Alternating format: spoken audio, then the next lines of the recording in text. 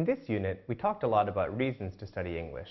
It can be useful for business, travel, or for studying abroad in an English-speaking country. It can be useful for talking to people from other countries, even if they don't come from English-speaking countries. English has become the global language, so it can be very useful. You've already done a great job learning English. Keep it up! We also learned about England and the UK. The UK is a really interesting place, and there are so many things to do. There is a long history, and British music, literature, and sports are all very famous around the world. If you ever get the chance to visit the UK, I recommend that you go. We saw several videos with people who enjoy studying English.